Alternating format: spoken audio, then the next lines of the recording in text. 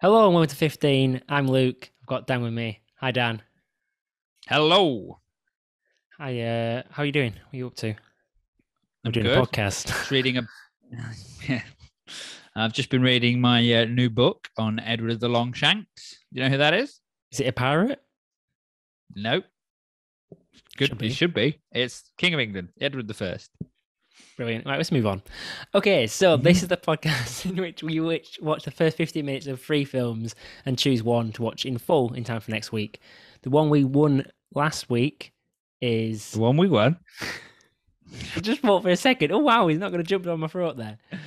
Um, was is that me Jump getting out down of your mine. front? Yeah. Yeah.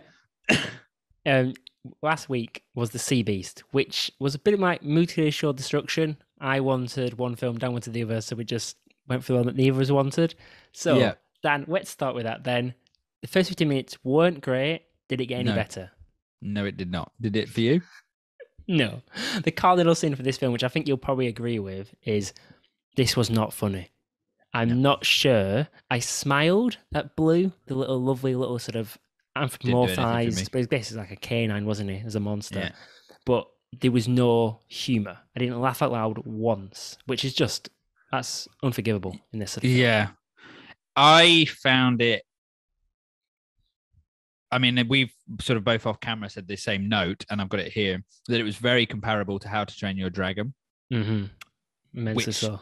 that film franchise does it so much better because it plays with expected norms, it plays with stereotypes, it's playing with all of those things and really inverting them on the head. These fearsome dragons are seen as dogs, in that kind of their behavior. These Vikings who are fearsome killers are seen to have a softer side, and it all kind of plays on its head and these kind of wrong perceptions. This for me just didn't do anything, and it sat in this really unresolved camp.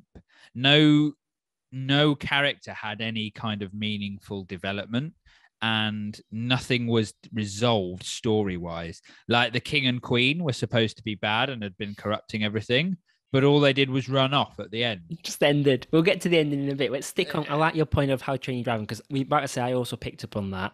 It felt. I mean, you can sort of pay homage to, but this was like derivative. What Yeah. How to Train Your Dragon did much better was it sort of intertwined myth and folklore a little bit better than this film does. Like this, you can see where it's going. It's so predictable. You know it's going to get to like a Monsters Inc. version of, oh, and they're actually quite good in the end. But it Yeah. didn't. It never stayed off track. It was linear. It was obvious. It was dull. It was dull and it didn't. But then I also thought there was real opportunity at time to go down some interesting ideas. So we had quite a lot about propaganda, that this girl is sort of from a point of view. The main character is, we saw in the first 50 minutes, she's reading a book about this Captain Crow. And we kind of get this, her coming to terms with these characters not being like a storybook. And then she kind of learns it's kind of propaganda, but it never went far enough. We never really had the wool was never like pulled back over her eyes. It was just like, oh, you're meant to be a really fearsome killer. You kind of are, but not in that way. Or the Mm-hmm. monsters are meant to be really fearsome, you know? Whereas How to Train Your Dragon it was showing that the monsters were still monsters, but they had a softer side and that they were serving some greater beast. Whereas the crab beast, when red, it was still attacking. It was still a horrible beast. Just Mm-hmm. this beast quite liked them. There was no kind of redeemable quality about the beasts other than them essentially not being as well, this one beast not being as killer as made out. Yet we've seen time and time again that all these other beasts are actually attacking the ships. And do you know what I mean? It wasn't. All of their characters to me felt like sort of going back to this paint by numbers Mm, approach. Let's look at the lead, for example. I guess Maisie can be said to be the lead, probably is, but let's go back to the rogue. He's a rogue, he's a pirate, he's been on a pirate ship his entire life. It's now time for him to take the mantle and take over. Okay, fine. But he's not a rogue at all. no. There's a moment about maybe half an hour in or so where Maisie's being difficult and he says, "Oh, send her home," and you know what I mean. And then he literally says, "If that's okay." And it's just like, what's going on here? You're so scared of putting a foot wrong that you're losing everything from the You're not characters. putting anything right. Yeah. Yeah, no, 100%. I mean, let's get to. It does get a little bit better for me, but let's just sort of stay on this when it's shit, Yeah. because like this film by formula idea, like for me, I think kids are getting smart at this stuff. Like they've seen Shrek, they've seen all those sideways glances and plays with the form for animation films. And if you're not going to do that, surely kids can also see where the film's going. Like they absorb so much of this cinema. Yeah, I think that's interesting. You say that, actually. That's something I hadn't considered, because I always look at it very much on like a great kids film is doing two things, isn't it? It's playing at the kids level and playing at the adults level. Mm-hmm. But what you're saying here is that actually it's not competing on either level. Mm-hmm. It's sort of sitting in a halfway house. It definitely feels, I do agree with you 100% that it feels like this has been storyboarded out, Mm-hmm. and too many people have had ideas.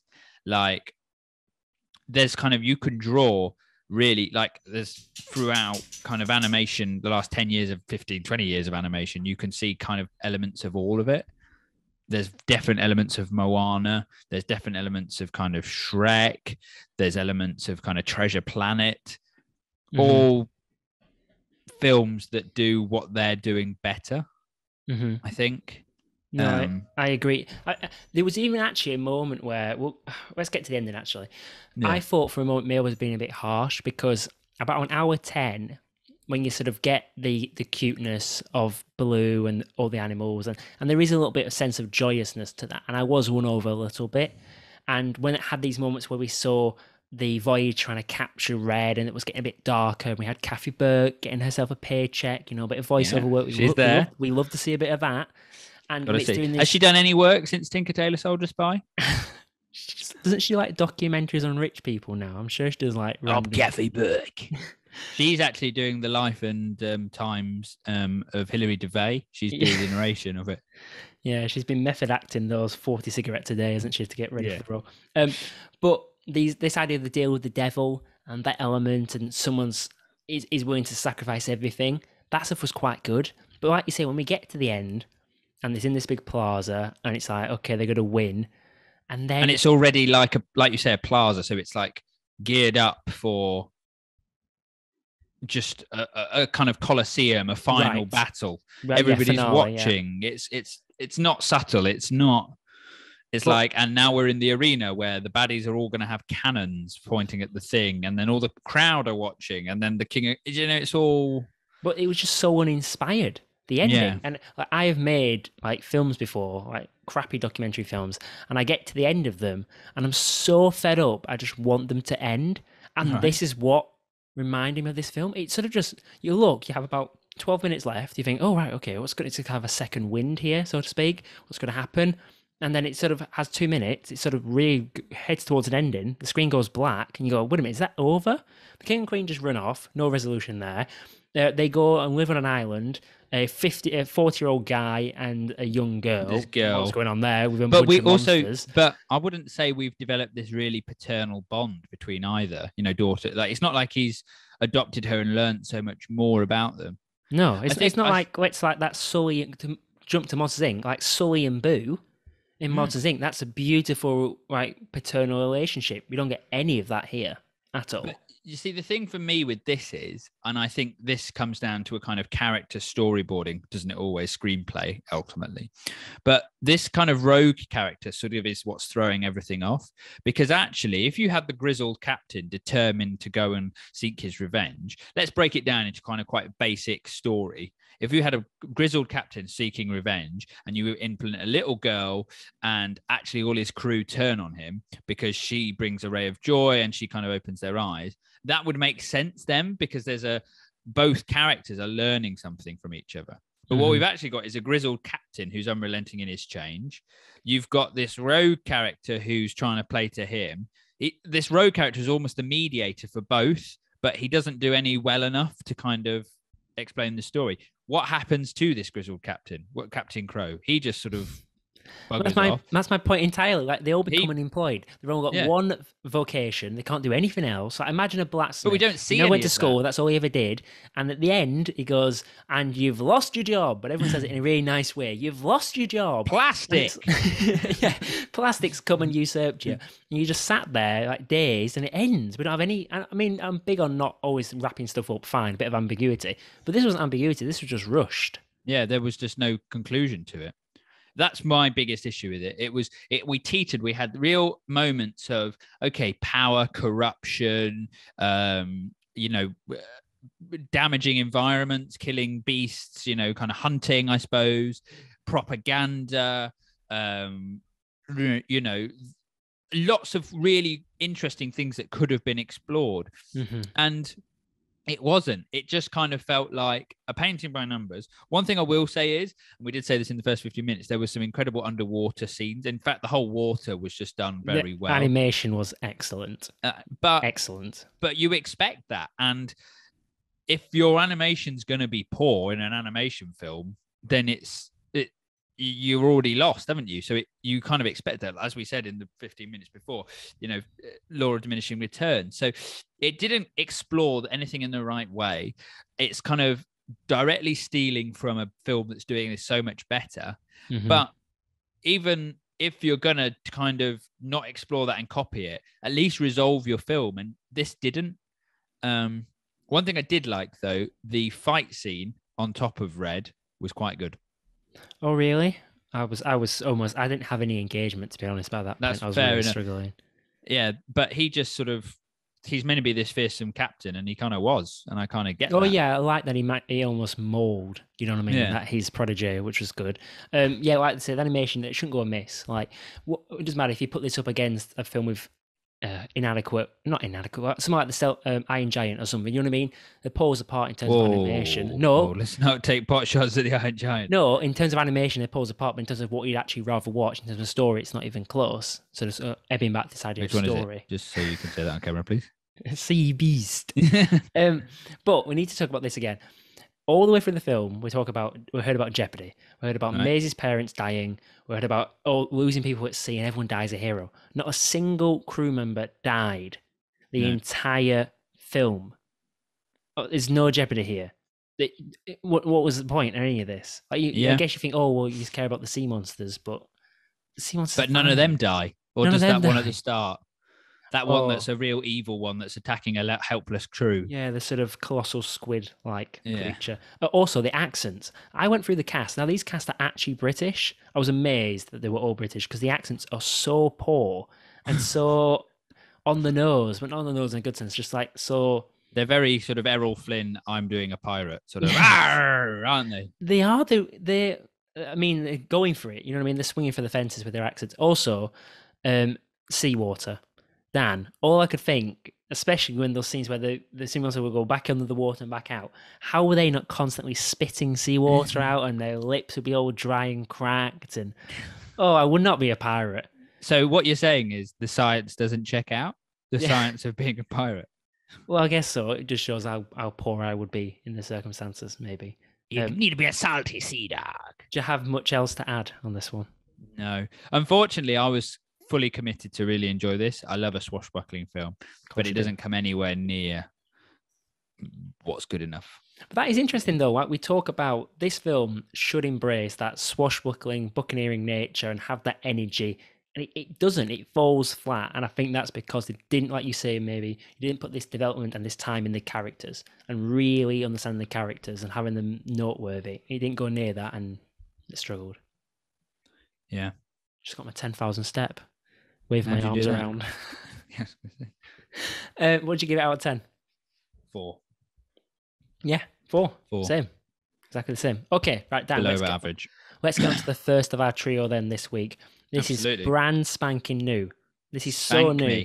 This is from the Russo brothers who've done Avengers, Cherry. Dan, I haven't seen any of those films. I haven't seen a single Russo brothers film.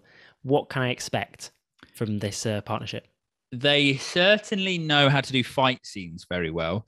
And something that I sort of said in my review privately to you when I saw Cherry was that the film was quite epic in scale, but very much felt like films within films within films and didn't really mesh together. And one thing they do know how to do is big action, which is something we definitely saw in this opening. My goodness, what a direct opening. Thrown in, no messing around. Speaking of no messing around, by the way, I love the dialogue over the intertitles. When we don't watch these films at the same time, just a peek behind the curtain, I was a touch late on watching my films, so I was having to try and get through them. Dan was on time this time first time for everything. And Do you want to say time anymore in that sentence? I just one more time. I skip through the intertitles. Wait, what are you listening to? Cyndi Lauper? I don't watch the first 40 seconds. I get to skip through them and I make up a bit of time. So sorry, just so we're clear, you're doing 14:20. Yeah.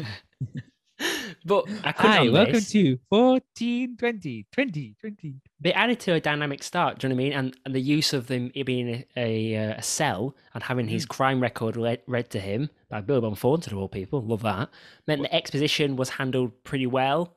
Didn't feel jarring at all. And plus Billy Bob Thornton and Ryan Gosling on screen together, aren't they lovely? Like quality actors just doing quality things. I've said this before, like it sounds like really dumb, but not enough films do it. They try and do too many bells and whistles. Just keep the camera in one place. You've got Ryan Gosling, who I've never really seen him like this before, as this sort of quite grizzled. But also this quite enigmatic and quite sort of wild, a little bit untamed character in the cell, which it seems a lot more demure the more we go into the first 15 minutes. He obviously composes himself, but I quite like that. He's a prisoner. Do you know what I mean? He's at prison. He's in prison for 40 years. Like he's going to be a bit unhinged. And then you've got this kind of, I struggle to see him in anything but sort of the Fargo retinue, but Billy Bob Thornton just doing cool, calm and implacable. I always sort of get up out of my seat when I notice Billy Bob Thornton's in a film because he's famously incredibly picky. So I'm always a little bit like, okay, this might be quite good. If Billy Bob signed it off, or he just needs a bit of money. You know what I mean? It's one of the two.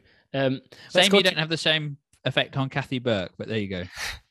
Let's talk about the cast then. You know I'm a Ryan Gosling fan. My goodness. I love Ryan Gosling. Now Chris Evans, not that one. I haven't taken a time out from Virgin Radio. I saw him in Knives Out when I wasn't Virgin Radio. I wasn't enamored by what he did, and he's obviously Captain America, but I haven't seen that. Does he usually play a baddie? I'm quite intrigued to see that he'll play a baddie here. Presumably he's a baddie. He was a baddie in Knives Out, wasn't he?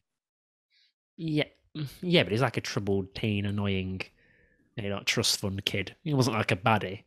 No, well, he wasn't intimidating. Did he cut a bit close to the bone? Is that where you got a problem with him?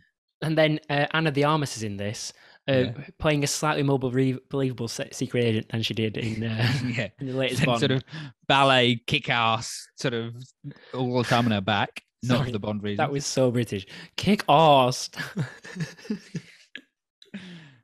It's the guy sporting a Newcastle jumper. Let's get to the plot then. I liked this. This was interesting. I did. We have off-grid, in commas, grey secret agents who were circulating the globe, and he was meant to be on this case, but he's close enough to it, and he's got a good track record, so he pounces on it. We've got treachery between the people giving the commands and playing off almost not teammates, but essentially in the same role against one another. That was quite nice and interesting. Like, there's enough layers here for me to be intrigued. Do you know what I mean? Because hopefully it's not going to be all action. This, I agree. This felt to me, and I felt like this was a Bond opening because it was really dynamic and really direct, and we kind of were straight in the action. And there was it was quite lean, actually. It was, like you just said, we know who all the players are. We're even shown a little bit of political maneuvering in kind of CIA because this experimental program where they're off grid, these grey men, is kind of frowned upon.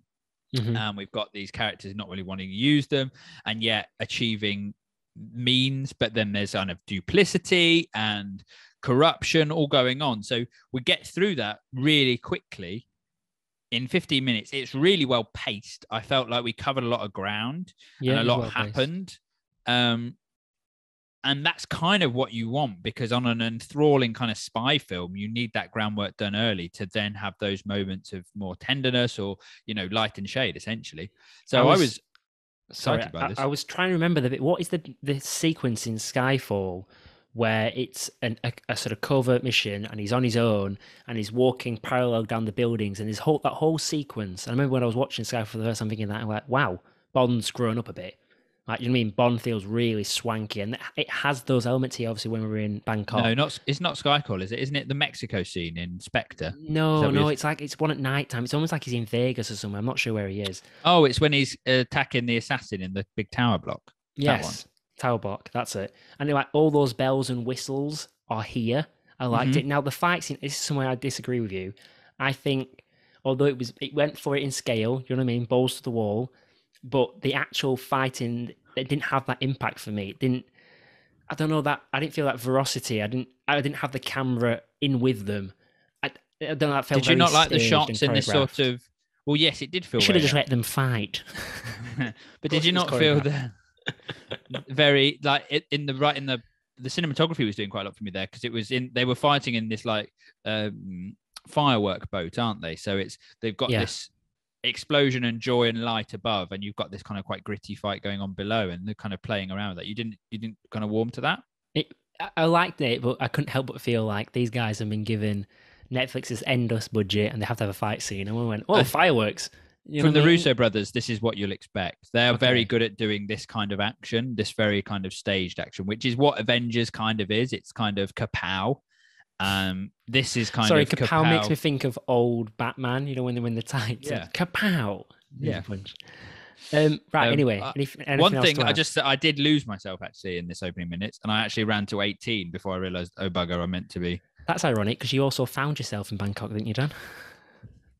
I've never been. That's yourself. Yeah. Yeah. He was dedicated about ping pong balls. No, it wasn't. It was about your trip to Southeast Asia. Anyway, go on. You were saying you. Is that a euphemism?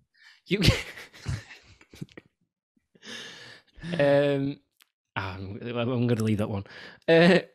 Sorry, you're saying you got. Where did the Southeast Asians go to get suitable neckwear? Well, I was going to say it is weird that a region so synonymous with private parts is known as the south of the region. Anyway, should we move on then? Kind of fuming you didn't laugh at Thailand. To be fair, if you put that one into this next review, it wouldn't make me laugh. It'd be quite jarring. So this one, we're on the streets of London. This is Guy Ritchie's debut, I'm pretty sure. Which is catapulted him anyway. 1998, Lock, Stock, and Two Smoking Catapults. That's right. And obviously he went on to do Snatch, The Gentleman, Sherlock Holmes. Talking about Aladdin, the Southern region. I think he did, which was weird. Aladdin. Anyway, let's get to this. This definitely seems like Aladdin, the new Aladdin. Apparently, yes. I didn't know that in his resume. But it definitely seems like a film that's very much focused on language. To me, that was the most pertinent part of this film. It's a lot about dialects, cadence, vernacular, all this stuff, accent, nice. And that helps create the tempo and set the tempo. Now, I do feel this tempo is almost chucked off board, of course, by cheesy, weird comedy moments that don't land, and a director who's very obsessed with style, like these sort of slow-mo moments, these quick turns, this sort of Tarantino-esque moments. I mean, it felt a bit Edgar Wright to me, actually. Yeah. Kind of, it does. That kind of... 100%. Sound effects for like just random movements. Yeah, definitely. Anyway, let you talk. What do you think of this? Well, I thought, for me, there was actually some really nice shots going on and some lovely cinematography. The one I'm thinking of is where we've got the kind of you're on the street view of the two apartments, and you see the four boys go in, and then you see the four other boys go into the other house, and there's this kind of mini mart in the middle or whatever it is. I really like that shot, and there was a couple of other kind of tracking. Sorry, what shots. were you watching? I don't remember that shot. It was just a little. Were you not watching Dale's Supermarket Sweep? Yeah, that's it. Good to see Luke's bringing the comedy. You know, like this film couldn't. So I said, "How dare I?" Well, I mean, crowbarring it in, Christ. It was Thailand was Southeast Asia. You weren't even right continent. So you enjoyed, but you can tell this is low budget, can't you? That's not to be, you can't hurt it too much for that. But apart from the fact when it starts to look a bit like EastEnders, the tanning salon, put this sort of Vinnie hard Jones. nut acting rather of just sort of swagger and bluster and I'm odd and bang and bang and bang. It's sort of and what? I was in the back to Thailand. Yeah. It's got that kind of inverted commas, very British or very East End. Yeah, it does. which I put question mark sexy beast because it has that kind of feel to it, of a very kind of gangster-led, gritty Landon, all right, boys, how you doing kind of thing. Interesting. It But feels I'm not sure it will go. Yeah. Maybe it's like, too far to say it accomplished. feels a bit like Carry On Sexy Beast, because Sexy Beast has a certain gravitas to it that I don't Right. think this quite has. But like, I tell you what though, I don't know if I should be saying this, but Jason Statham has star quality. It Like, still does. he's the one Have you you seen pick out. Spy? He's exceptional in Spy, and you know how I think he is. Yeah. But in this, he leaps off the page, doesn't he? Off the screen. Yeah. He is very, very good. I do like him a lot. But I'm intrigued by this. It feels like it's going to be quite rock and roller, which is a different film. by him, but that's his. yeah, but quite that kind of no holds barred. And we've got these kind of two factions, and they're going to be off against each other. It's going to very much celebrate what it means to be that kind of London culture. My sort of issue, yeah, exactly. My issue comes in like you said, it's like sort of character, isn't it? Character focused, character driven, all this stuff. But when you make these characters unsavory and to dislikable, I think this is a heist film, right? So at some stage they're going to be in jeopardy. You need to care about these characters, and if they're too unsavory, then the film loses. But I'm prepared to give the benefit of the doubt and say they can win me. Like I'm not against this film. I think they can do it, but I'm not certain they will do it. Yeah, it just has these watchable and this dynamism, this sort of quality to it, which can it keep up that pace? Maybe. I don't think it's going to change. You know what I mean? And it feels quite not singular because I'm sure this has been done before. But for myself, this is not the sort of films I usually watch, and I was a little bit captivated by it. I quite liked it.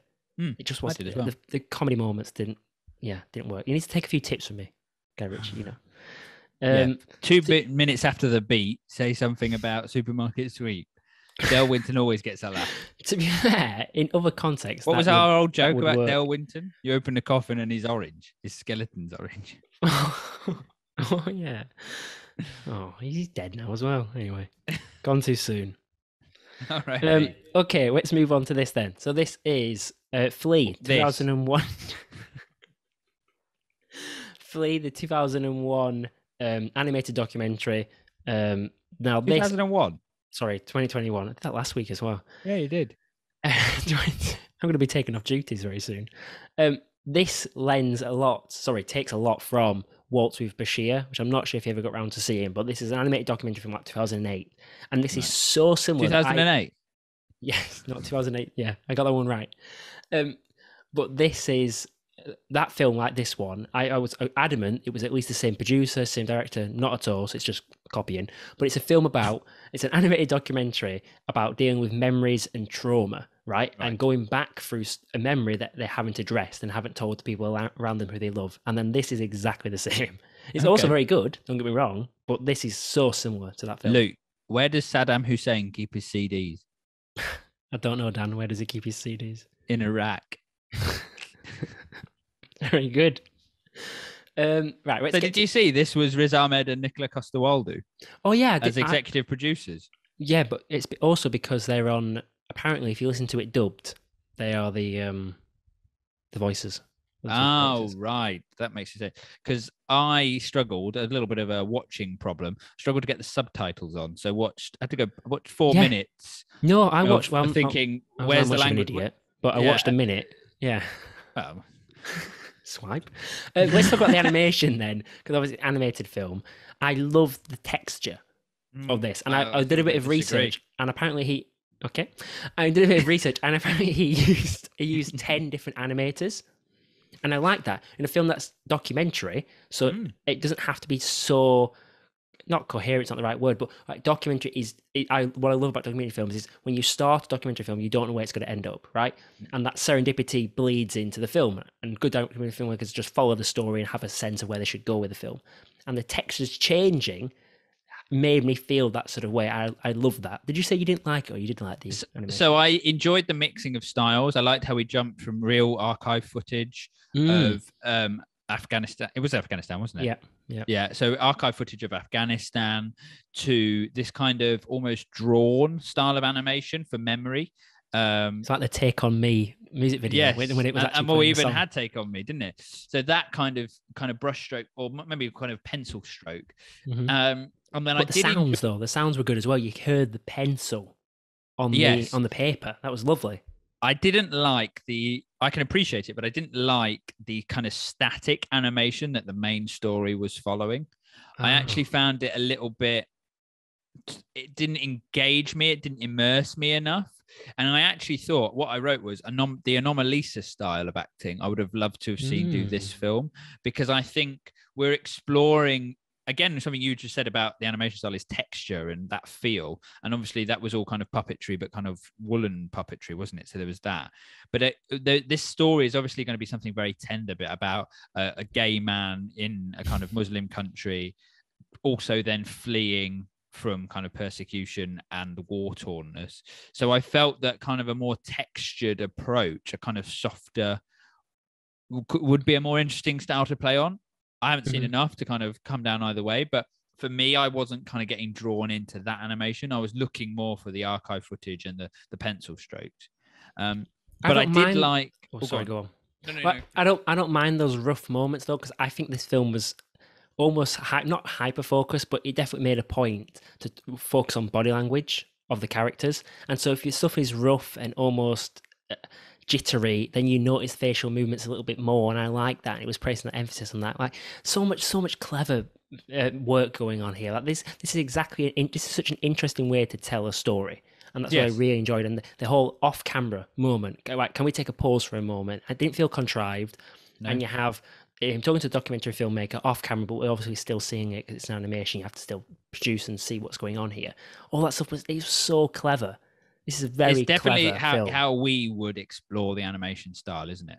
I think it definitely appeals to us. We've spoken a lot about doing stuff where if we would had the opportunity and the ability, we'd do that. We'd play around with that and cross into different kind of aspects of that. We'd have our characters scream and Dyson. Yeah, turn on its sixpence. I did really enjoy that talking head, because it kind of brought the focus back onto what he wanted to talk about versus what his life was about.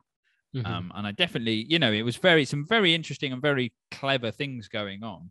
And I definitely think it's a film that's probably quite important. What was the film you said about before? Sorry, that is copy from 2008. Oh, Waltz with Bashir. It's so similar to Waltz. That's an exceptionally good film. So that's maybe this, and it's also Middle Eastern. It's also sort of Middle Eastern-esque. I can't believe they're not connected, these two films. They are so similar. It's a homage, and maybe that will be this film's undoing, or this film's making. It'll be better or worse, or too much of a copy. But an interesting film, definitely. And for me, I'm not sold on it quite yet. That's interesting. I sort of see that it's definitely an acquired taste, but my final comment really on the film is when he keeps playing with the linear timeline, right? And you're watching him go through boxes and look at memories, and sometimes he shows archive, but when he shows us a photo, he paints, he sort of animates it and so on. Yeah. All these moments keep reminding you that you're watching a documentary. And by doing so, it makes you remind you that this is a real human story. And I thought I hope these are all intentional. I'm giving it the benefit of the doubt. I know a lot, but I think it was very good. Right, Dan, we should probably come to the decision. You've done a winner there as well. You finally managed to sneak on a documentary. Yeah. Dan's not always a big fan of documentary. I can sort of see his point sometimes. Closer films. Anyway, it doesn't matter. So, Dan, what do you want to watch out of this? I wouldn't mind any. No, there's one I want. We all know which one it is. So if I choose Flea and you choose Grey Man, we watch Lock, Stock and Two Smoking Barrels. No, let's not start a precedent here, right? Which one of the three did you like the most? Grey Man captured me the most, enraptured me the most. Okay, good, perfect. But I might watch Flea to get me into documentary film making. Oh, nice. Are we not a little bit put off by Peter Bradshaw's review of The Grey Man? Are you? Will you go against the Messiah? No, I mean, I want to watch it, and it's the big one on Netflix to watch. It's the one by the water cooler, you know what I mean? It's the one that's on there, but it's worrying. 2 out of 5 stars from P Dog. P Diddy. That's a bit worrying. We still haven't read his book, have we? I didn't know he had a book. I said I got you it. Tell you where it is. Sorry. Okay, we'll watch Grey Man in time for next week. Actually, one thing to finish on. So this week I got offered a job in podcasting, which is quite nice. So I'm now actually going to work in podcasting. Anyway, got brought down to a bump. Had a meeting today with one of my Australian client, my sort of, the New that I what look in the new after. job or in the old No, job? in the old job. And she'd heard I got. How did he say? Or how did she say? Sorry, did you say Sexist. g'day? Embarrass yourself there. Anyway, she heard I had a job in podcasting and I'm really excited. Start the call and she goes, "Oh my God, are you excited?" I was like, "Yeah, I am." She goes, "So are you working for Spotify or something?" And it's just like, well, I guess not really now. Like, it's nowhere near as good as that. Oh, not nowhere near as good as that because new boss is watching. Very honoured. Thank you very much. But you know what I mean? It just sort of brings you down. It's like the idea when you ask We've someone, got mail. yeah, Luke's fired. it's like when you ask your spouse, you go to get some milk or whatever, you ask him how much is it. Do you love me? And she says no. If I had a penny. Yeah. For every divorce. Okay, let's just end it there. So right. I'm glad I'm in a very happy, loving relationship because for a long time you held the belief that I'd be a kind of man who'd been through a string of divorces. I still think you're going to be a spinster. I still do. I still do. No offense to Grace, she's lovely, but I just do. A tragedy will befall her, and you will be a spinster. You know something I don't. Actually, next week we are going to try. Now, the next 2 weeks, me and Dan are both going on vacation, not together. No, we're not going on vacation. We're going on holiday. I'm off to France, and Dan's off to Hull. Now, we are going to try our best to record whilst we're away, so our backdrops will be a little bit different. Mm-hmm. As you know, I'm forever changing. Can't pin me down. So, fingers crossed we'll be back for the next 2 weeks. If not, we'll be back in 3. Dan, enjoy Hull. Luke, enjoy Francais. Thank you. Bye, Dan. Bye, Luke.